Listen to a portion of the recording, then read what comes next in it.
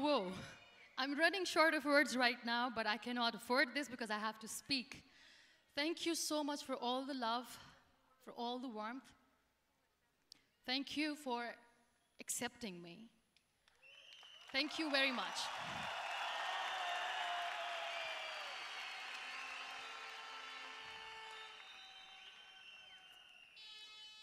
Well, I always start my talk with a disclaimer. And that disclaimer is that I've never claimed to be a motivational speaker. Yes, I do speak, but I feel more like a storyteller because wherever I go, I share a story with everyone. Well, it is a story of a woman whose perfectly imperfect life made her who and what she is today.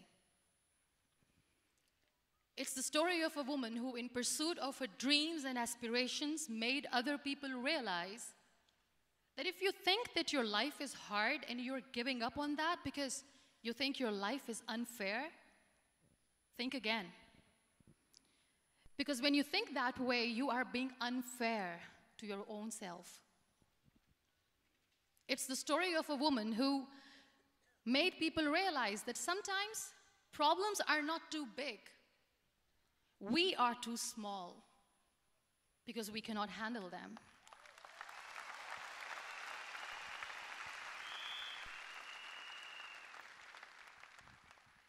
It is the story of a woman who with time realized that real happiness doesn't lie in success, money, fame. It lies within. Real happiness lies in gratitude. So I am here, and I'm going to share the story of that woman. That is my story. The story of gratitude.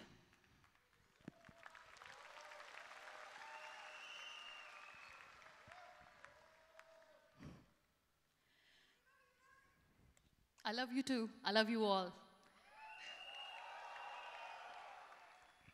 I believe in the power of words. Many people speak before they think. But I know the value of words. The words can make you, break you, they can heal your soul, they can damage you forever. So I always try to use the positive words in my life wherever I go. They call it adversity, I call it opportunity. They call it weakness, I call it strength. They call me disabled, I call myself differently abled. They see my disability. They see my disability, I see my ability. There are some incidents that happen in your life, and those incidents are so strong that they change your DNA.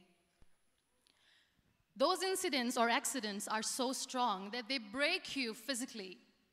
They deform your body, but they transform your soul.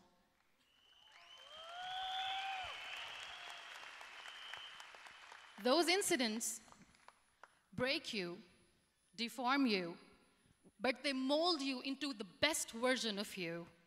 And the same thing happened to me. And I'm going to share what exactly happened to me. I was 18 years old when I got married. And this thing I'm sharing for the very first time on an international level. I was 18 years old when I got married.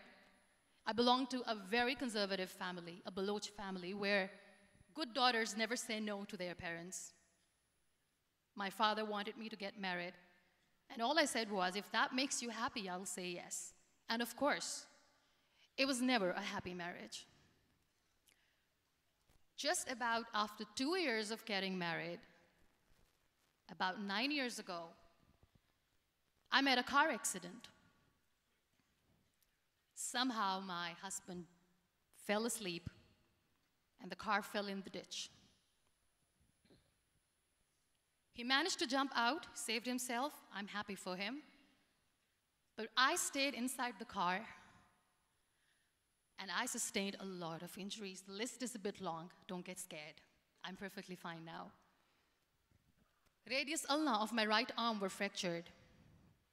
The wrist was fractured. Shoulder bone and collarbone were fractured. My whole rib cage got fractured.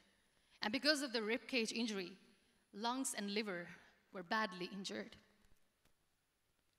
I couldn't breathe. I lost urinary bowel control.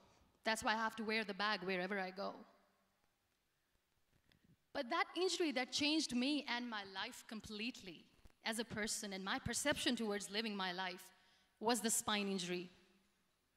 3 vertebrae of my backbone were completely crushed, and I got paralyzed for the rest of my life. So this accident took place in a far-flung area in the outskirts of a very small province, Balochistan, where there was no first aid, no hospital, no ambulance. I was in the middle of nowhere in that toppled car. Many people came to rescue. They gave me CPR. They dragged me out of the car. And while they were dragging me out, I got the complete transection of my spinal cord. And now there was this debate going on. Should we keep it here? She's going to die. Where should we go? There is no ambulance. There was this 4-wheeler Jeep standing in the corner of the street. They said, put her in the back of the Jeep and take her to the hospital, which is 3 hours away from this place. And I still remember that bumpy ride. I was all broken. They threw me at the back of the Jeep and they rushed me to the hospital. That is where I realized that my half body was fractured and half was paralyzed. I finally ended up in a hospital where I stayed for 2.5 months. I underwent multiple surgeries. Doctors have put a lot of titanium in my arm. There's a lot of titanium at my back to fix my back. That's why people in Pakistan call me the Iron Lady of Pakistan.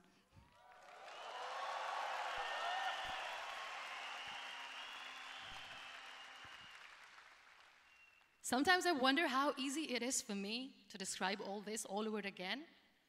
And somebody has rightly said that when you share your story and it doesn't make you cry, that means you have healed.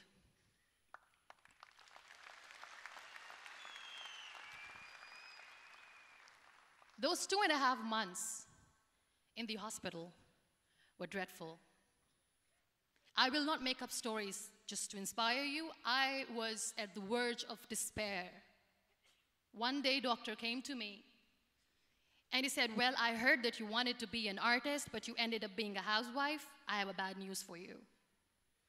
You won't be able to paint again because your wrist and your arm are so deformed, you won't be able to hold a pen again. And I stayed quiet.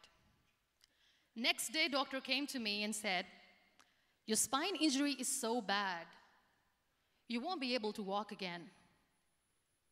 I took a deep breath and I said, it's all right. The very next day, doctor came to me and said, because of your spine injury and the fixation that you have in your back, you won't be able to give birth to a child again. That day, I was devastated. I still remember, I asked my mother, why me? And that is where I started to question my existence. Why am I even alive? What's the point of living? I cannot walk, I cannot paint, fine, I cannot be a mother. And we have this thing in our heads, being women, that we are incomplete without having children. I am going to be an incomplete woman for the rest of my life. What's the point? People are scared. They think I will get divorced. What is going to happen to me? Why me? Why am I alive? We all try to chase this tunnel. We all do this because we see light in the end of the tunnel, which keeps us going. My dear friends, in my situation, there was a tunnel that I had to roll on, but there was no light. And that is where I realized that the words have the power to heal the soul. My mother said to me, this too shall pass. God has a greater plan for you. I don't know what it is, but He surely has.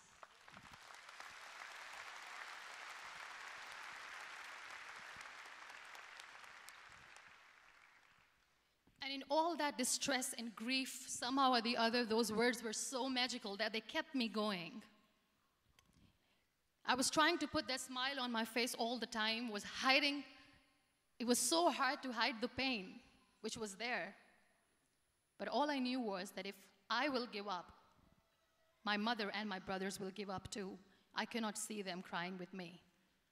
So what kept me going was, one day I asked my brothers, I know I have a deformed hand, but I'm tired of looking at these white walls in the hospital and wearing these white scrubs. I'm getting tired of this. I want to add more colors to my life. I want to do something. Bring me some colors. Bring me some small canvas. I want to paint. So the very first painting I made was on my deathbed, where I painted for the very first time. It was not just an art piece or just my passion. It was my therapy. What an amazing therapy it was. Without uttering a single word, I could paint my heart out. I could share my story. People used to come and say, what lovely painting, so much color. Nobody could see the grief in it. Only I could. So that's how I spent 2.5 months in my hospital, crying, never complaining or whining, but painting. And then I was discharged, and I went back home. And I went back home, and I realized that I have developed a lot of pressure ulcers on my back and on my hip bone. I was unable to sit. There were a lot of infections in my body, a lot of allergies. So doctors wanted me to lie down on the bed straight for not 6 months, for not 1 year, for 2 years. I was bedridden, confined in that one room, looking outside the window, listening to the birds chirping, and thinking maybe there will be a time when we'll be going out with the family and enjoying the nature. That was the time where I realized how lucky people are, but they don't realize. That is the time where I realized that the day I'm going to sit, I'm going to share this pain with everyone to make them realize how blessed they are, and they don't even consider them lucky. There are always turning points in your life. There was a rebirth day that I celebrated. After 2 years and 2.5 months, when I was able to sit on a wheelchair, that was the day when I had the rebirth. I was a completely different person. I still remember the day I sat on the wheelchair for the first time, knowing that I'm never going to leave this, knowing that I won't be able to walk for the rest of my life. I saw myself in the mirror, and I talked to myself. And I still remember what I said. I cannot wait for a miracle to come and make me walk. I cannot sit in the corner of the room crying, cribbing, and begging for mercy because nobody has time. So I have to accept myself the way I am. The sooner, the better. So I applied the lip color for the first time.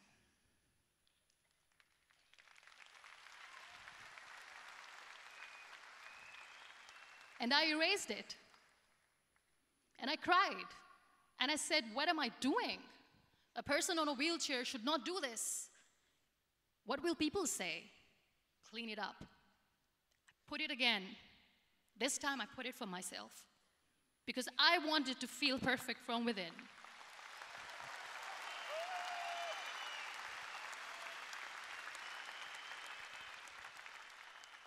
And that day I decided that I'm going to live life for myself. I am not going to be that perfect person for someone. I am just going to take this moment and I will make it perfect for myself. And you know how it all began? That day I decided that I'm going to fight my fears.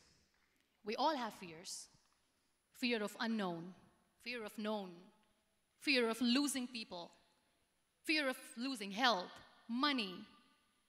We want to excel in career, we want to become famous, we want to get money. We are scared all the time. So I wrote down one by one all those fears.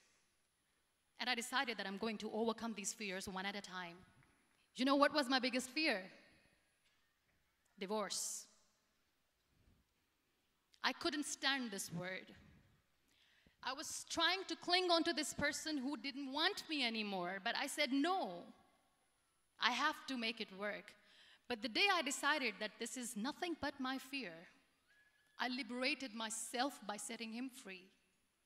And I made myself emotionally so strong that the day I got the news that he's getting married, I sent him a text that I'm so happy for you and I wish you all the best. And he knows that I pray for him today.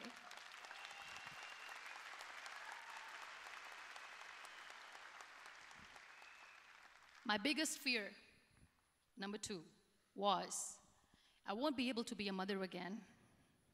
And that was quite devastating for me. But then I realized there are so many children in the world, all they want is acceptance. So there is no point of crying, just go and adopt one. And that's what I did.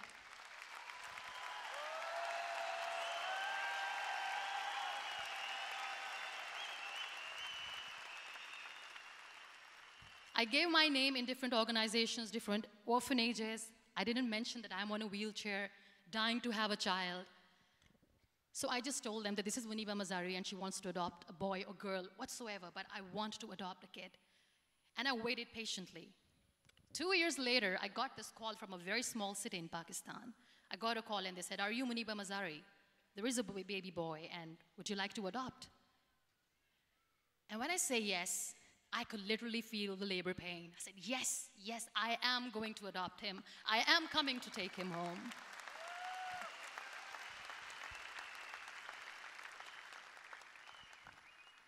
And when I reached there, the man was sitting and he was looking at me from head to toe.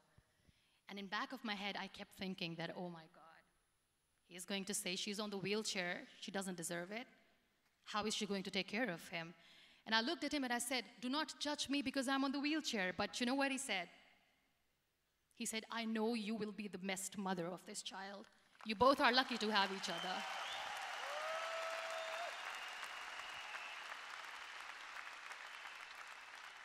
And that day, that was 2 days old, and today he's 6.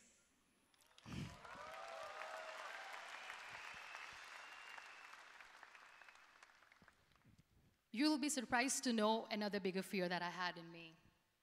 It was facing people. I used to hide myself from people. When I was on bed for 2 years, I used to keep the door closed. I used to pretend that I'm not going to meet anyone, tell them that I'm sleeping. You know why? Because I couldn't stand that sympathy that they had for me. They used to treat me like a patient. When I used to smile, they used to look at me and say that, "You're smiling, are you okay?" I was tired of this question being asked, "Are you sick?" Well, a lady yesterday at the airport asked me, "Are you sick?" And I said, well, besides the spinal cord injury, I'm fine, I guess.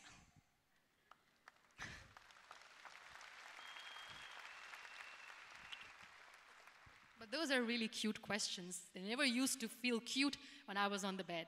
So I used to hide myself from people, knowing that, oh my God, I'm not going to see that sympathy in their eyes. It's all right. And today I'm here speaking to all these amazing people because I have overcome the fear.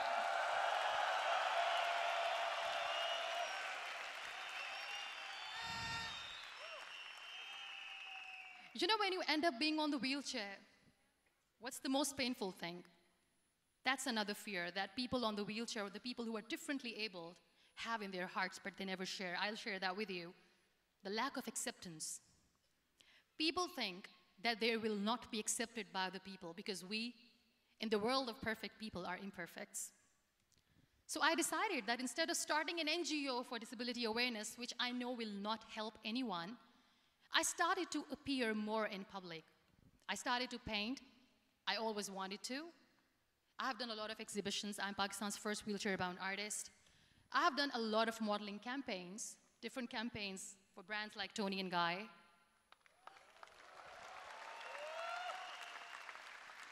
I have done some really funny, breaking the barriers kind of modeling.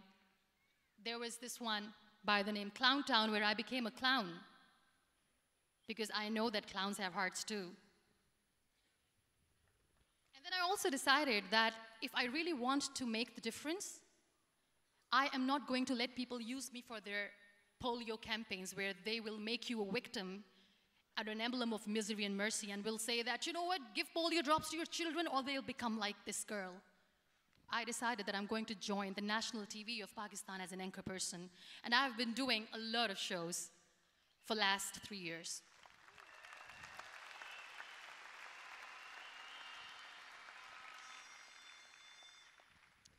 So when you accept yourself the way you are, the world recognizes you. It all starts from within. Thank you. I became the National Goodwill Ambassador for UN Women Pakistan, and now I speak for the rights of women, children. We talk about inclusion, diversity, gender equality, which is a must. I was featured in BBC 100 Women for 2015. I'm one of the Forbes 30 under 30 for 2016. And it all didn't happen alone. You all are thriving in your careers. You have bigger dreams and aspirations in life. Always remember one thing. On the road to success, there is always we, not me. Do not think that you alone can achieve things. No. There is always another person who is standing behind you, maybe not coming on the forefront, but behind you, praying for you and supporting you. Never lose that person. Never.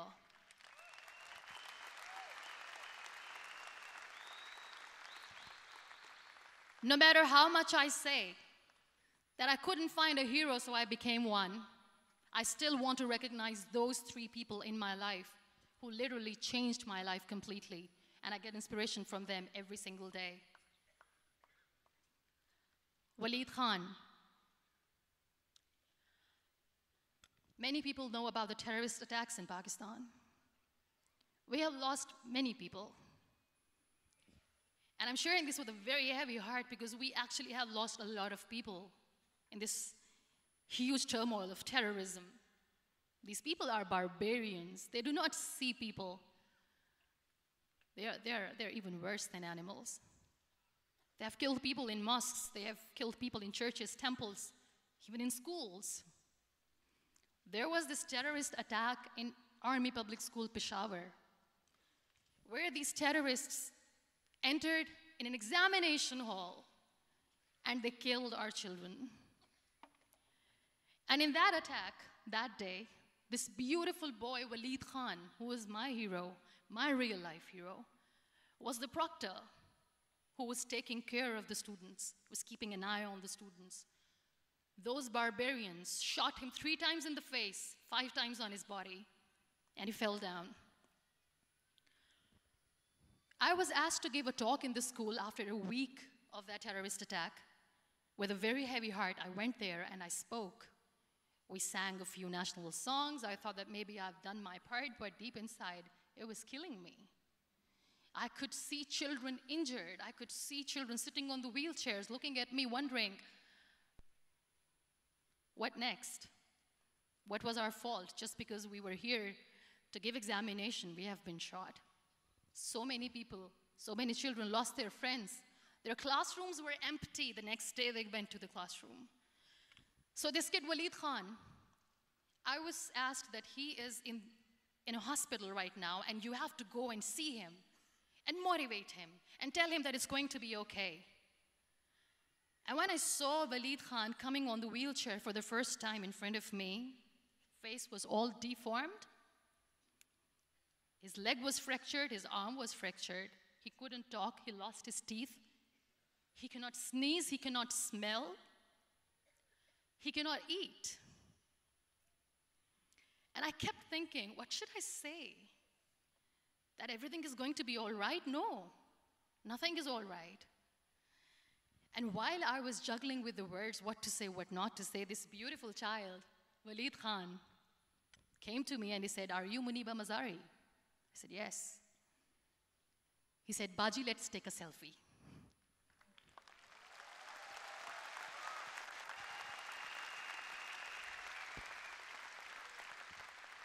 And with that beautiful, toothless smile of Waleed Khan, we took that beautiful selfie that I still have with me. I don't share that here because he was in a very bad shape that time. And that is where I realized that when I was thinking too much about his deformities, he's happy with himself. He doesn't even care. Because today he goes in the same school, and when somebody asks him that what happened to your face, why so many scars, you know what he says? "These scars are my medals and I wear them with pride."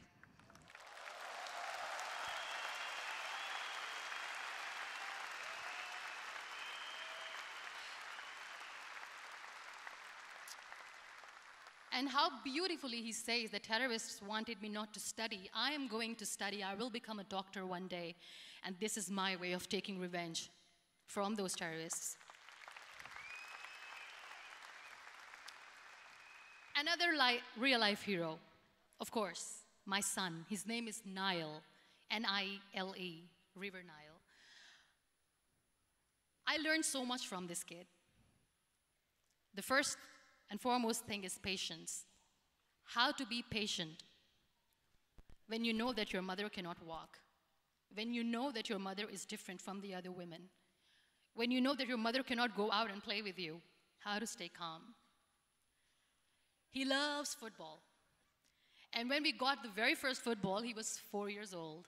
He was super excited. I still remember he came in the room and he said, "Mom, let's play football." And he kept the ball in my feet. And he said, "Let's kick it." And that day I felt disabled. I said, "I cannot kick the ball." And I was down with the same face.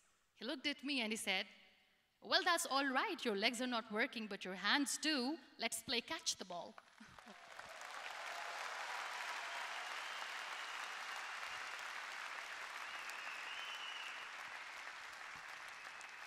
You know what? That day he made me realize that when you think your glass is half empty, come on, your glass is half full.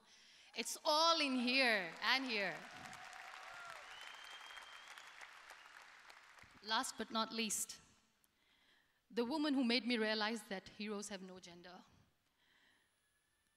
The woman who believed in me even when I was completely at the verge of despair, where everybody left, she was there.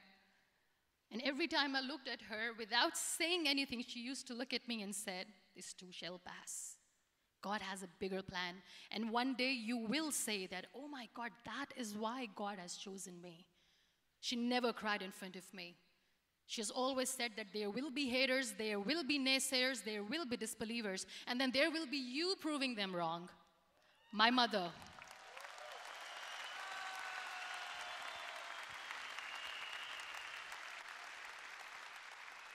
Whatever I am today, I'm nothing without her.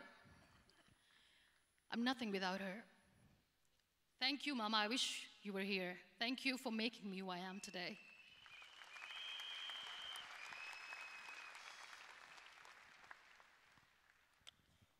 You know what? We human beings have a problem.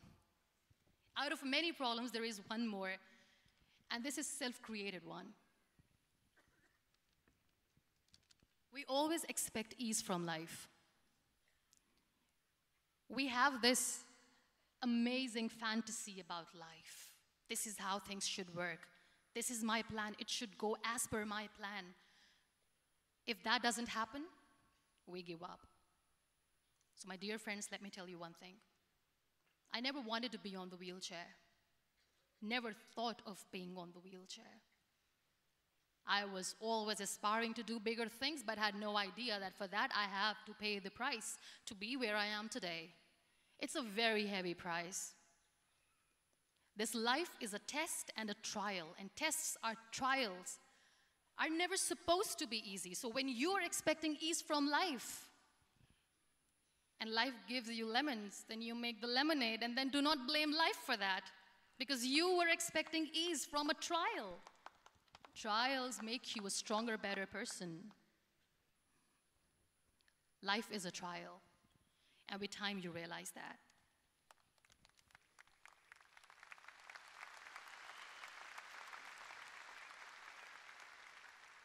It is okay to be scared. It is okay to cry. Everything is okay, but giving up should not be an option. They always say that failure is not an option. Failure should be an option, because when you fail, you get up, and then you fail, and then you get up, and that keeps you going. That's how humans are strong.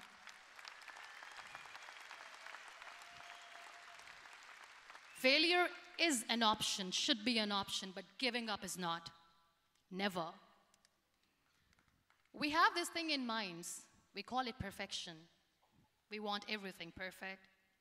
We want ourselves to be perfect. There is this image in our head about everything.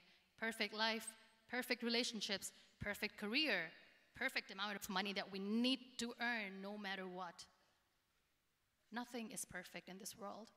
We all are perfectly imperfect, and that is perfectly all right. That's all right. We were sent here not to become the perfect people. Those people who tell you how to look perfect, even those people are imperfect. Trying to fight this fear of looking imperfect. I used to be perfect. I still remember. I got this compliment years ago when I used to walk. Oh my God, look at you. You're fair, you're tall, you're perfect. Look at me now. You're still perfect. Only the perfect eyes can see that.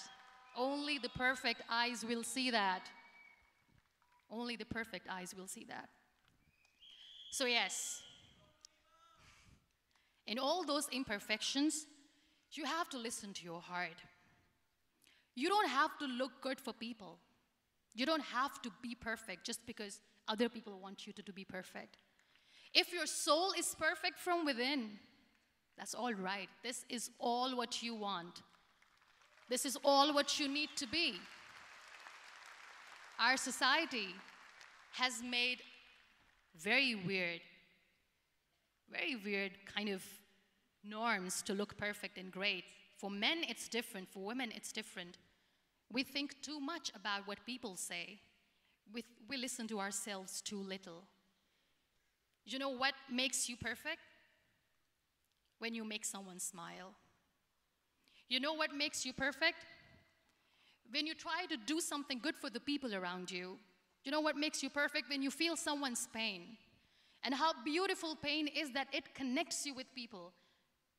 No other medium can connect you with others but pain. That's why I always say that I'm in pain, and that's a blessing in disguise for me. Today, just because I'm in pain and I'm on the wheelchair, I work for children. Being the head of CSR for a company, we conduct medical camps in far-flung areas of Pakistan where so many kids die because they don't have medical facilities. And I personally believe just because they cannot afford to live doesn't mean we'll let them die. So we give them money, we give them medical treatment, we try to heal their wounds, physical and emotional. And I also work for the beautiful people, we call them third gender, the transgender community of Pakistan. You know what connects me with them?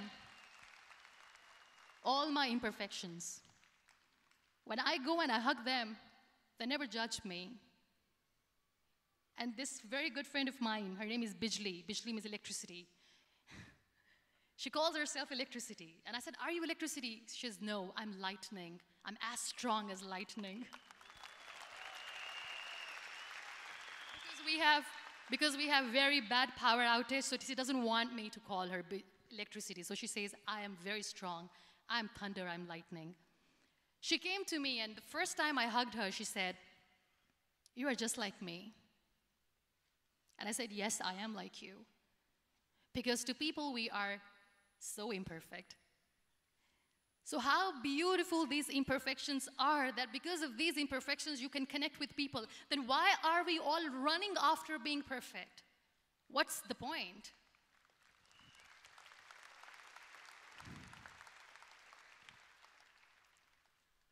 Every time I go in public, I always smile. There's always a big toothy smile on my face, and people ask me, don't you get tired of smiling all the time? What's the secret? I always say one thing, that I have stopped worrying about the things that I have lost, the people that I have lost. Things and people who were meant to be with me are with me. And sometimes, somebody's absence makes you a better person. Cherish their absence. It's always a blessing in disguise. I always say that people are so lucky they don't even realize. You must be thinking, okay, you're lucky in what sense? Well, the breath that you just took was a blessing. Embrace it.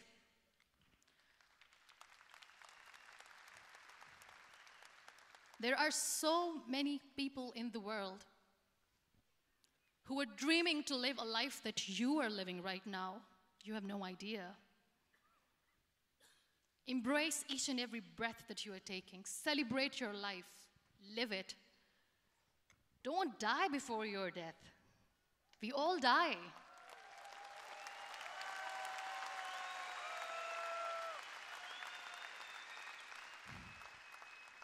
We live this one routine of a day for 75 years and we call it life.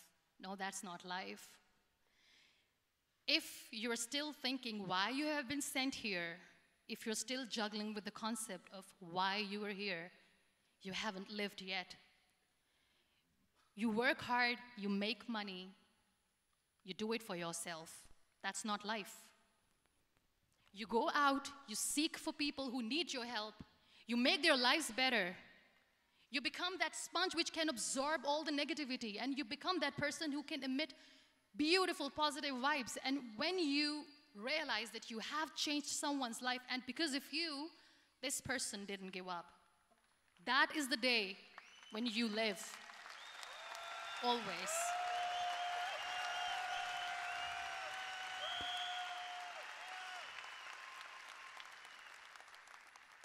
We were talking about gratitude, why I smile all the time. I cry all night when nobody sees me, because I'm a human and I have to keep the balance. And I smile all day because I know that if I will smile, I can make people smile. That keeps me going.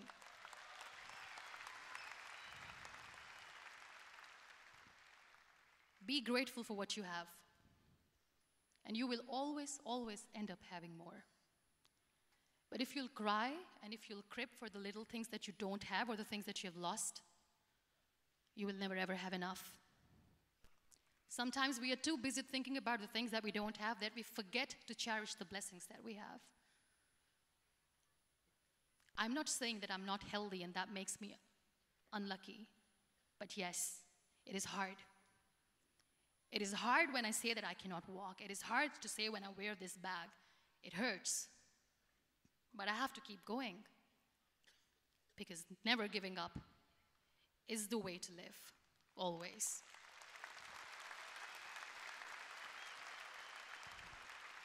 So I'll end my talk on a very short note. Live your life fully. Accept yourself the way you are. Be kind to yourself. Be kind to yourself. I'll repeat, be kind to yourself, and only then you can be kind to others. Love yourself and spread that love. Life will be hard. There will be turmoils, there will be trials, but that will only make you stronger. Never give up. The real happiness doesn't lie in money or success or fame. I have this all, I never wanted this. Real happiness lies in gratitude. So be grateful, be alive, and live every moment. Thank you so much, everyone. Thank you. We Malaysia.